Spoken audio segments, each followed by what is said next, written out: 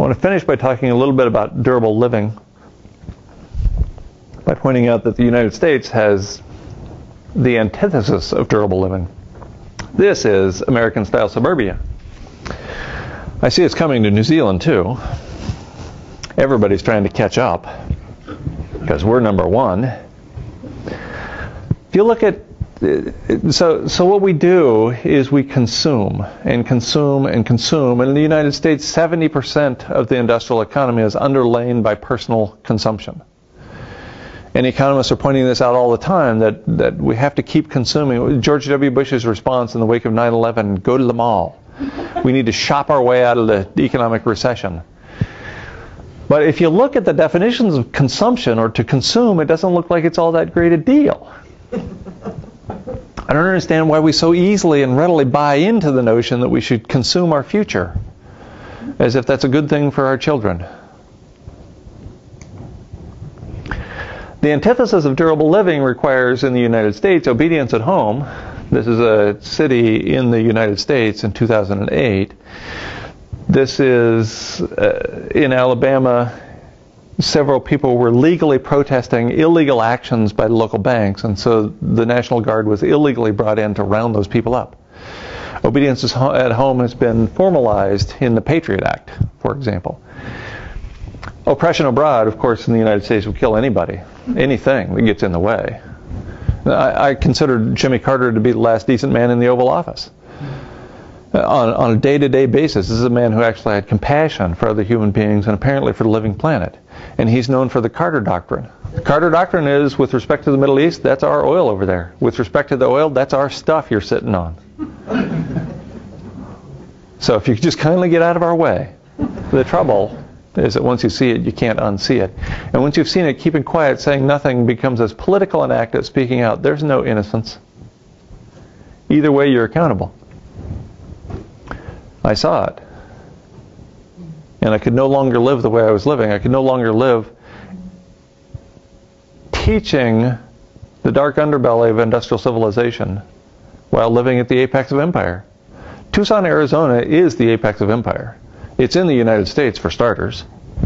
As if that's not bad enough, Tucson imports all of its water 335 miles across the desert, uphill in open canals. Ingenious! That's a durable solution for you. We import all of our food, all of our fossil fuels to keep people warm and cool. It's 106 degrees Fahrenheit. I think that's about 45 degrees centigrade the day before I left. That's hot. It's cold, too. In the wintertime, it gets down well below freezing. So we need fossil fuels if we're going to have 1 million people living in that kind of situation. I mean, there's all kinds of reasons people live there. Of course, the military-industrial complex, which, by the way, Dwight Eisenhower called the military-industrial congressional complex for the first mini drafts of that speech. It was taken out at the last moment because we don't want to irritate Congress, even though they're complicit in the whole affair. So it is at the peak of the military-industrial complex. There are big military bases there. Essentially, every Air Force pilot gets trained in Tucson, Arizona, at Davis-Monthan Air Force Base. And there's a bunch of high-tech industries and all that. Okay, so there are jobs, and we all got to have our jobs so we can make our money, so we can buy our gas and get our food so we can go to our jobs. If we're going to live in a durable manner, we must recognize that the industrial economy is a subset of the environment, not the other way around. Almost everybody I talk to says, well, we have to have economic growth before we'll have enough money to save the environment. But economic growth is driving to extinction all those species that we're trying to save if we just have enough money. So this is us pouring the wildness into the cities and thinking that's a good thing.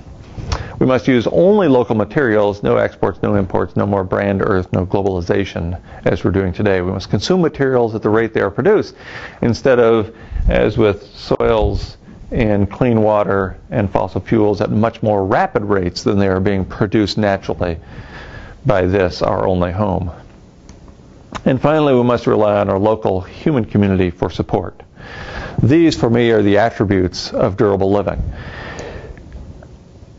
If we're going to thrive, and we have thrived as a species for a couple of million years, if we're going to thrive in any era, including the post-carbon era to come, we're going to need only 4 things that we have some control over. We need to secure clean water, secure healthy food, maintain our body temperature, at somewhere around 37 degrees centigrade and develop and maintain a decent human community. That's all. I mean, at risk of sounding hopelessly optimistic yet again, this ain't rocket science. We've been doing this for 2 million years and getting along just fine. We don't need fossil fuels for any of that, you'll notice. How are we doing this at the place I live? I'm going to focus just on food and community and try to put this within context of Auckland, while presenting it as an example someplace that is not Auckland. My wife and I share 2.7 acres with another couple and the 9-year-old in charge, and our goal is to produce all of our food for year-round living there. So we have rather extensive garden beds and some cold frames or mini greenhouses, as well as a couple of other greenhouses, full-size greenhouses, and our own bees. The world, and especially North America, in colony collapse disorder, the bees are leaving us. And so we want to have our own pollinators on site. You've only got 9 inches of rainfall, haven't you? Yes, we only have 9 inches of rainfall in the last year and a half. How do you manage to grow all these plants then? We suck water out of the ground using solar pumps. Is this aquifer water? Yes. And is it? Yeah. What's It's sustainable at the level of a relatively few individuals in the sparsely populated valley we occupy. If 1 million people from Tucson come out there and start sticking their straws in the ground, no, that's not going to work at all. So the static water level on the property we occupy has been at 20 feet below ground for more than the last 100 years. The original well on the property was hand dug to 20 feet. And that's an indication, and it was there for 80 years or so.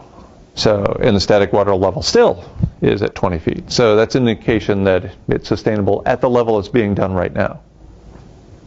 That assumes no climate chaos that continues to dry up the region, so we only get 9 inches of rain every year and a half. Every year. So one of the disadvantages of living in a rock pile in the interior of a large continent, on a rock pile in the desert, is that things are going to change pretty rapidly, and not for the better. So we're trying to take responsibility for what we're doing by growing food and by killing the animals that should be killed, by our definition of should. We have a couple of greenhouses. This is a little kit greenhouse filled with 55-gallon drums that are full of water and painted black, so that serves as a thermal mass, so it stays much warmer in the wintertime inside than it does outside. And the same thing going on with this partially subterranean straw bale greenhouse. I'm a lifelong academic, so I can't do anything. I mean, when I started this project, I could barely distinguish between a screwdriver and a zucchini. That tells you everything you need to know about my building skills as well as my growing skills. I really didn't know anything. Lifelong academic. Went straight from undergraduate to graduate to postdoc to first academic job to tenure track job. We're getting ready to sell our suburban house in Tucson, and the toilet goes shh, like once every 2 days it leaks a little bit. So I decided I need to fix that because I just know somebody's going to come in and look at the house. It's going to do that. They're going to say, I don't want to buy this house. It's got a leak. Who knows what else is wrong? So I fixed it.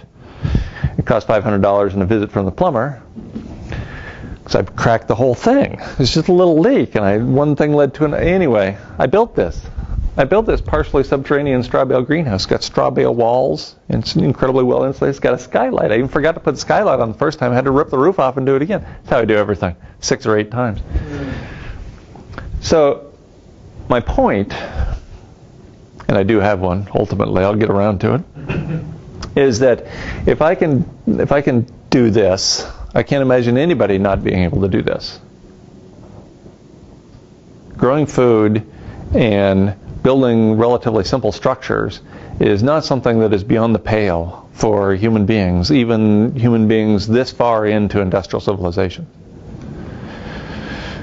We have chickens and ducks and goats, and this year we have some heirloom turkeys for Thanksgiving, and we're going to kill them and eat them.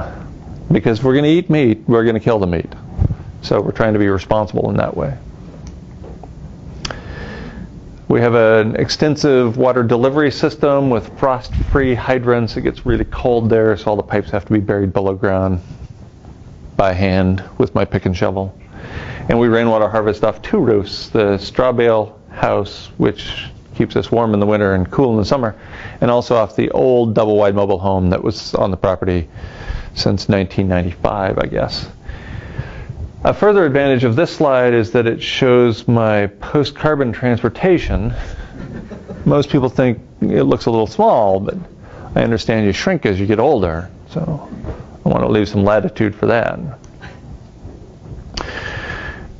It's not just growing the food, it's preparing the food as well, and so we do a lot of canning on the old-fashioned but new wood-fired cook stove, and we have these solar ovens and a bunch of sinks and a grinding mill that used to be hand-powered, and then I operated it twice, and my one bicep was getting asymmetrical relative to the other one, so I hooked it up with a fan belt and an evaporative cooling fan to the PV solar system on the property.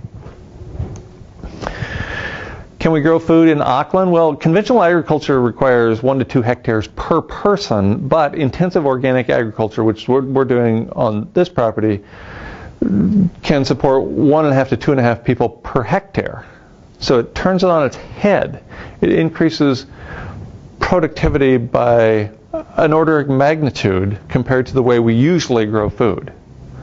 So in Auckland, if you do the relatively simple math, there's about 2.2 people per hectare in the metropolitan area, just drawing a line around it, which suggests that intensive organic agriculture could work for growing food even in Auckland, the most densely populated area in the whole country. This, however, would require somebody doing something to make that happen. So somebody's going to have to get out a shovel and lead the way. With respect to the human community, I live in this small valley characterized by, and pardon the redundancy, life-loving economic doomers.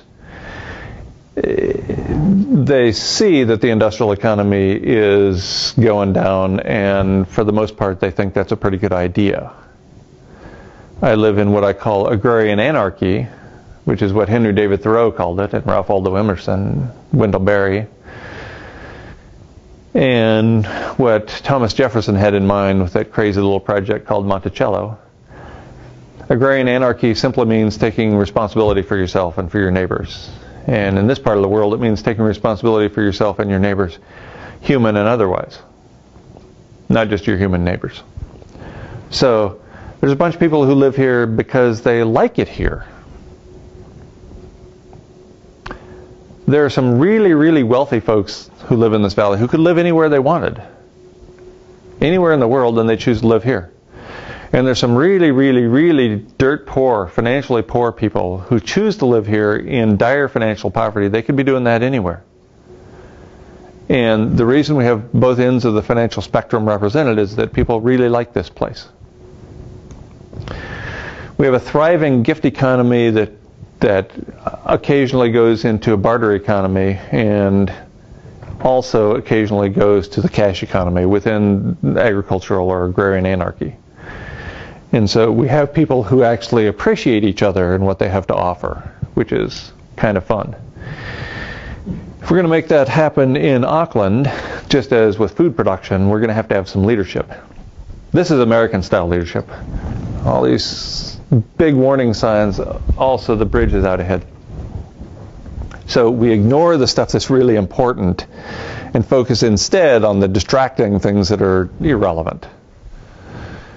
And I don't know how it works in this country because I just got here 12 hours ago and I'm barely even awake for that.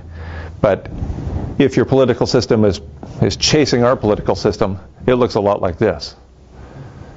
Throwing up a lot of distractions about the left and the right that are both the same, and not paying attention to what the real hazards are. So if anybody has influence over the political leadership in this city and in this country, I would encourage you to grab them by the ear, or whatever is convenient to grab them by, and get them on board with doing something to create a more durable set of living arrangements in this community and in this country. I would love to respond to any questions or comments you have. And again, thank you all very much for coming. I appreciate you taking time out of your day.